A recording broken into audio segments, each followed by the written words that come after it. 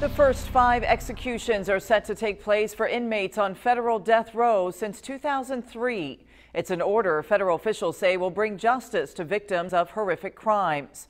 But some in the Wabash Valley say they're not for this change. Execute justice, not people. Attorney General William Barr made the announcement yesterday. He directed the Federal Bureau of Prisons to adopt an addendum to the federal execution protocol. That makes way for capital punishment to resume after nearly 2 decades. Death row on the federal level is located right here in Terre Haute at the Terre Haute Federal Penitentiary. News 10's Sarah Lehman is live in our newsroom tonight. She spoke with the Sisters of Providence of St. Mary of the Woods. In tonight's top story, Sarah shares why this group feels strongly against capital punishment.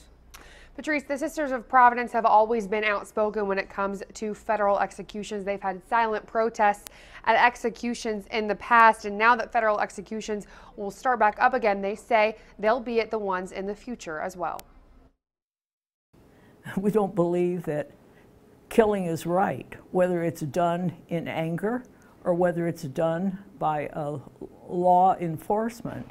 Killing is killing. Sister Rita Claire Gerardo has been in the Sisters of Providence congregation since 1944. So you can imagine she's seen a lot of things going on in the Wabash Valley, the state, country, and the world. One of those things is the death penalty. I don't believe in the death penalty. As a community, we don't believe in the death penalty. Now, after almost 2 decades, the capital punishment will start again right here in Terre Haute. And Sister Rita Claire says she'll still fight against it. And what they've done is detestable, certainly, and they deserve to be punished. But killing them is not the answer to that.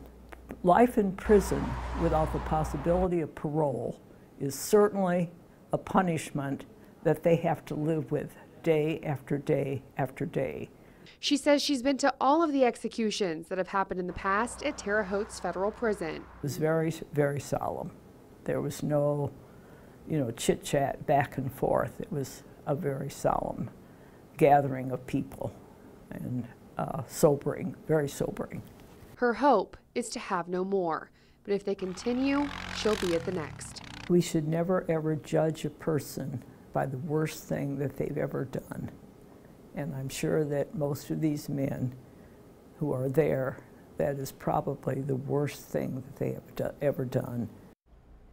Now, there are 5 death row inmates already scheduled for execution. Those will start in December, and Sister Rita Claire says that the Sisters of Providence and other clergy members will be at those executions to pray for the prisoner, their families, and the people they've killed. Reporting live in the newsroom, I'm Sarah Lehman, News 10. Back to you. Well, each of those inmates set for execution has been convicted of murdering children, the elderly, and families. Daniel Lewis Lee, Lesmond Mitchell, and Wesley Ira Perkey will be executed in December. Alfred Bourgeois and Dustin Lee Honkin face execution in January. Each execution will happen in Terre Haute.